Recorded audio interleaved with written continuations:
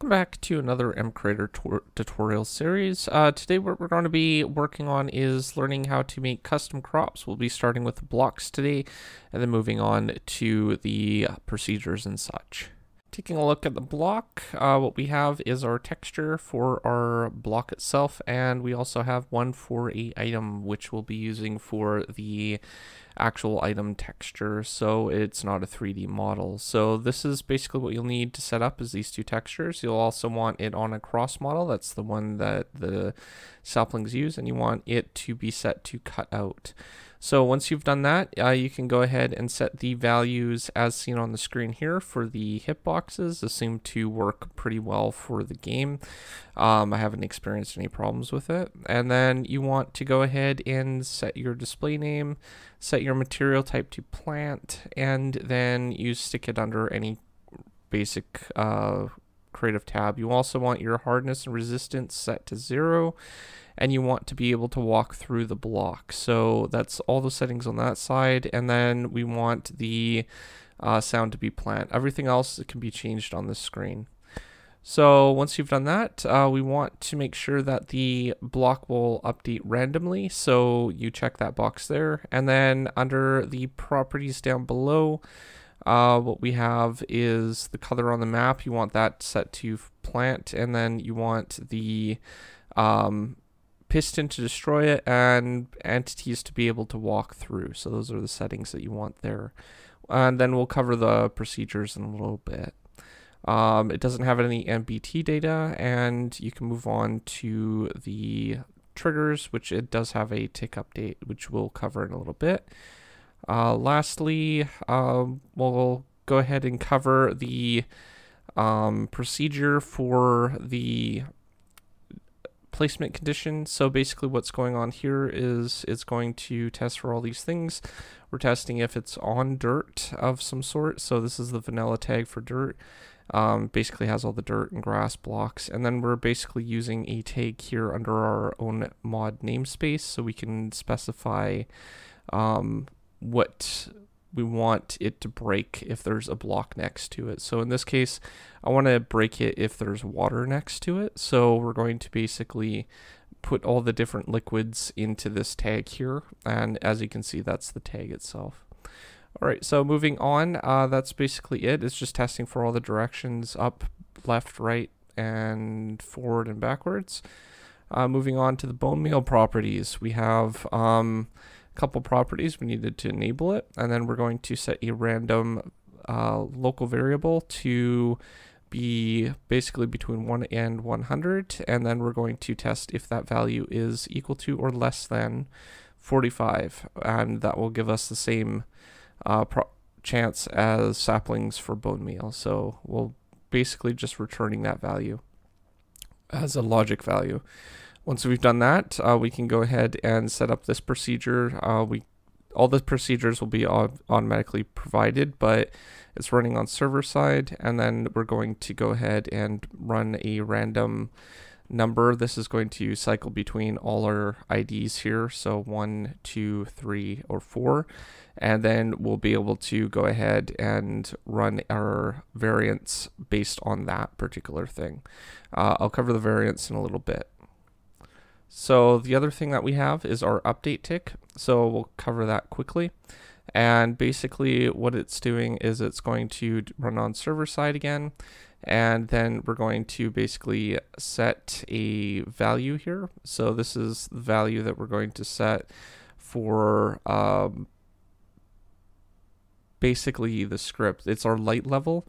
And what we're doing is we're basically running the same procedure as the bone meal condition, and then we're running the same script as the bone meal success procedure. So everything else is taken care of through the script. So these are the two conditions that you'll have to, or procedures that you'll have to put in for these two blocks here. Everything has comments, so you'll be able to easily find what things are supposed to be for what and what they do and all that other stuff. Variables are also named pretty self-explanatory for what they are for. All right, so that's everything. Generation properties, there's nothing here, so we can move on. You will need something to basically generate these saplings with, so either a recipe or maybe when they break a vanilla block, or if it's your own sapling or your own leaves and stuff like that, you might be able to drop that on a random tick update. But the important thing is you're going to need something to break it. This is just a quick example of basically me breaking oak leaves, and then we're able to drop the sapling that way.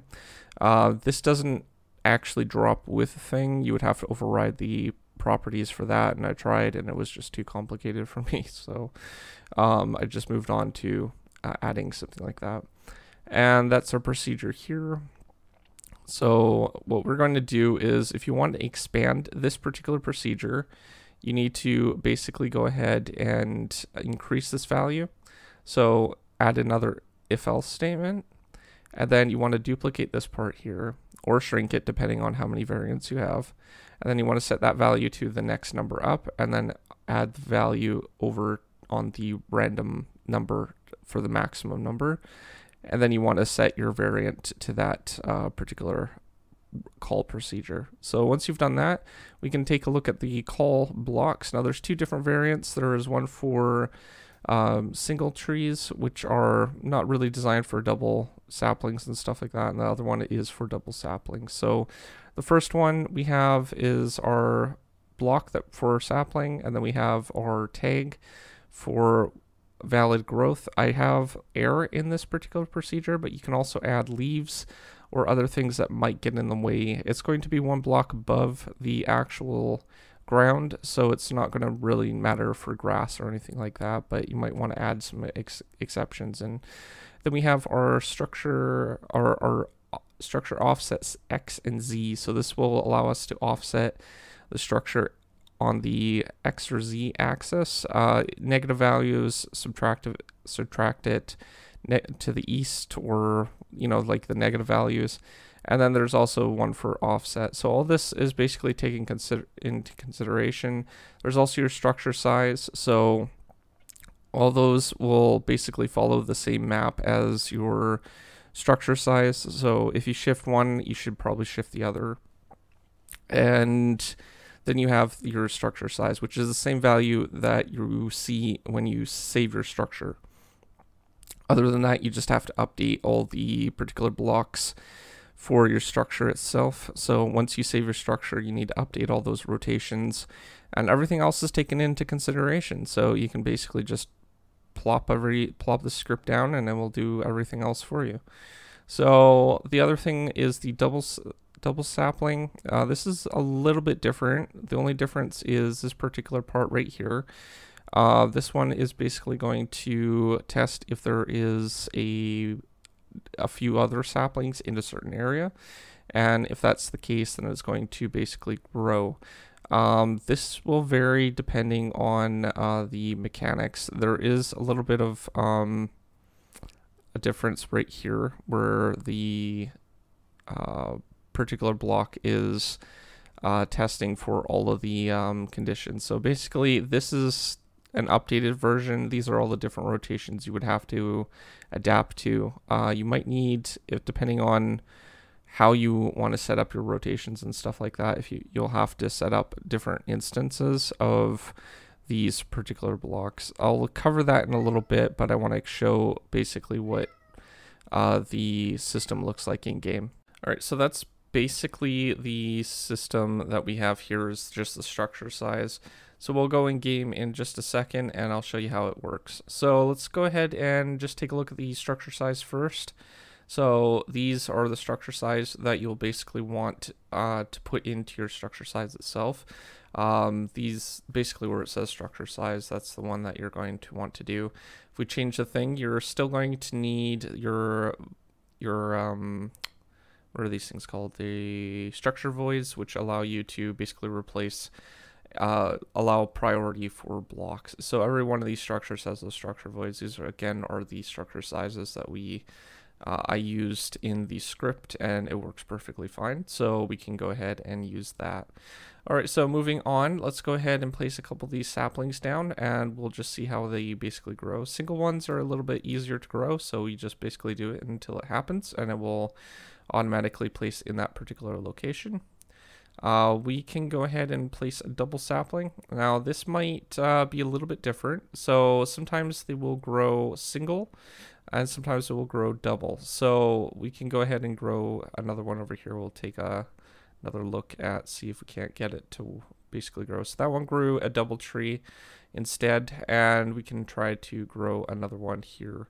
So I'm going to set the game role for random tick speed, not game mode, game rule, random tick speed, and we'll set this to 1,000 so it instantly grows. So in this case, it was offsetted because the condition was for the double plants is a little bit off.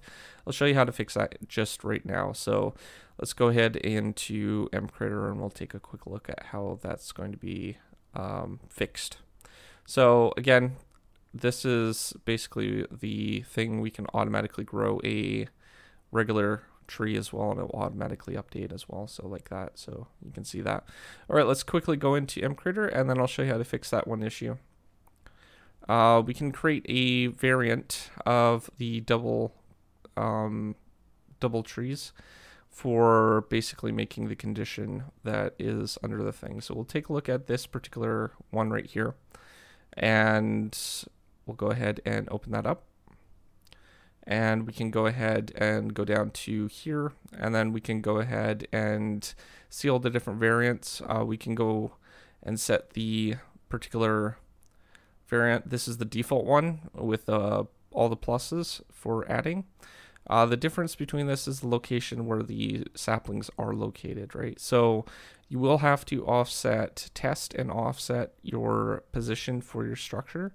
So basically this one is going to be a little bit different compared to the one that's currently in. Same with this one. This is the opposite corner of the regular one. So I think that's possibly the one that we added. So what you want to do is you want to basically go ahead and shift the structure to its certain location. You can do that by basically just playing around with the offset. You might need to offset it a certain direction. If you see a negative, then most likely you need a negative for that way, or a positive, one of the two. If you want to test a particular specific procedure for a variant, what you can do is you can go ahead and set your ID like I showed you before. Set both of these random values to 5, so, or to that ID.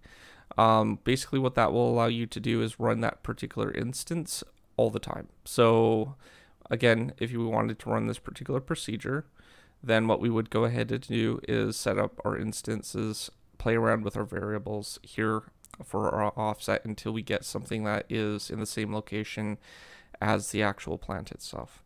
So again, you can set both of these to the same number and it will only run that particular procedure regardless.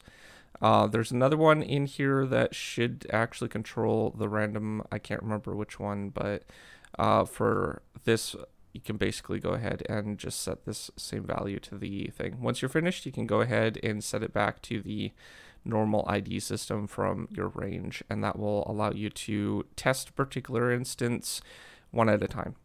So again, that's pretty much it for the tutorial. There's not much other things to cover. I've covered all the things. We'll be expanding this tutorial series into an actual series, but hopefully you enjoyed today's video. If you are new to my channel, don't forget to subscribe, comment down below, rate the video, and I will see you guys next time. Thanks for watching.